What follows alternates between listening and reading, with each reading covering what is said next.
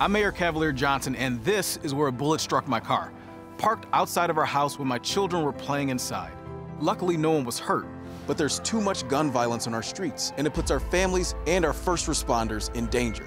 After a record year of homicides, violent crime spiking. That's why I led the fight to add 200 new police officers to make our city safer. And as your new mayor, I'm implementing my plan to stop the violence. Join me.